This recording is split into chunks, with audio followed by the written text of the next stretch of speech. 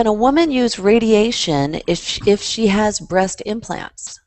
I love our people who are following us out there because they ask such great questions. Terrific question. Yeah, no, this is a good one. Yeah, well, it's a really good one because, as a matter of fact, I have a case just like that right now. Beautiful augmentation several years ago, young woman, tiny little cancer. The breast ends up, Lisa, being pancaked out.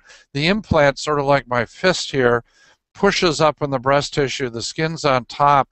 So the breast ends up being sort of like a pancake draped over the top of the implant.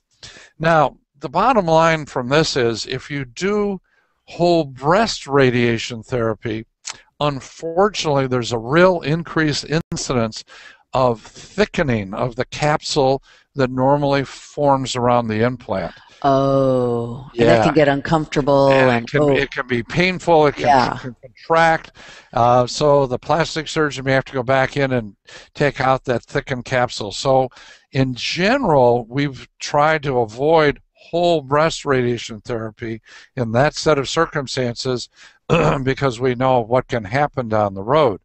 Now, one of the things we've been doing here is called single fraction of radiation therapy, where at the time of surgery, we take out the small cancer, bring the overlying tissue together, and then do the radiation therapy right focused on the area. We have a special unit in our operating room to deliver electron radiation therapy. Then radiating just that small area of the implant probably will have no impact on thickening the capsule or whatever. But it's a tough situation, and so again, you want to be working with a multidisciplinary team to see what's right for you. In some of these situations, Lisa, what we've been doing here is with the larger tumors with an implant, we've been doing the nipple sparing mastectomies.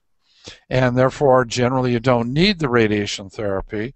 We can deliver the breast out through the fold underneath the breast, put a temporary tissue expander in place, do chemo if you need it or don't need it or whatever, and then a few months later put a new permanent implant in.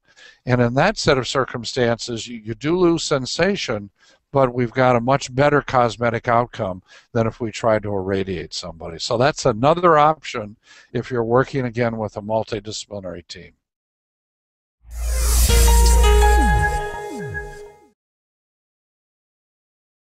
Hi, I'm Dr. Jay Harness, and I want to share with you important information that I believe that every newly diagnosed patient with breast cancer needs to know.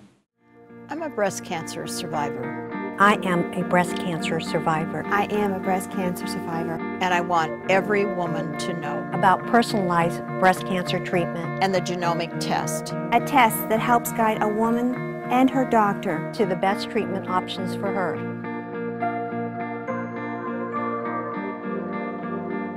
Pass it on.